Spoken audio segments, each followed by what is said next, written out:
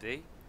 My name is Jungju Chan. The subject code is AMTE237 under Sir Matias Nicole. I'm going to start the discussion about APU Airbus 320. First, we have a starter here. And once the APU starts the APU engine, our battery going to start the starter with the battery.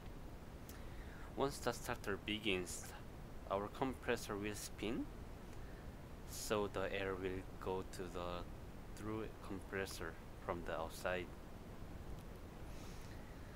Once the compressor going to spin, the air inside this compressor will go to the combustion section, and then it will have combustion, we will have fire, and it will go to exhaust section.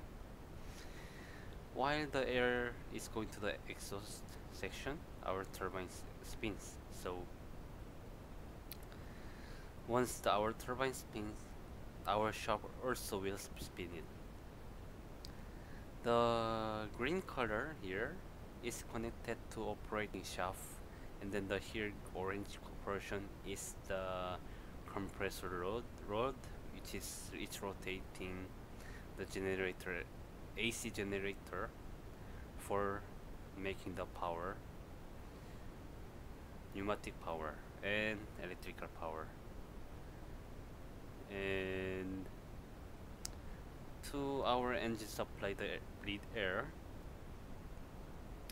the way how we get the air from the load compressor, since our shaft is rotating from the inlet guide vane actuator,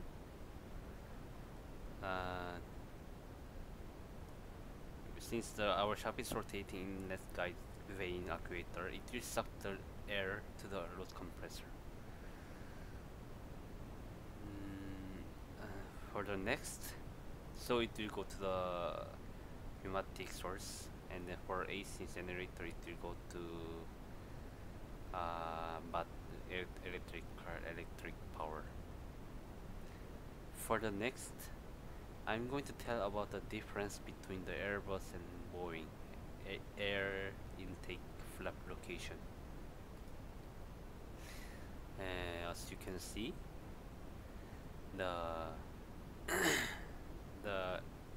this air intake flap location is for Airbus, and this one is for the Boeing.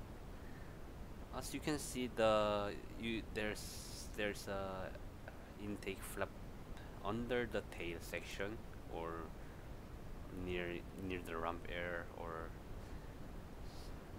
belly of the aircraft. And the Boeing is the beside of the tail. And that's all. Thank you. Have a nice day.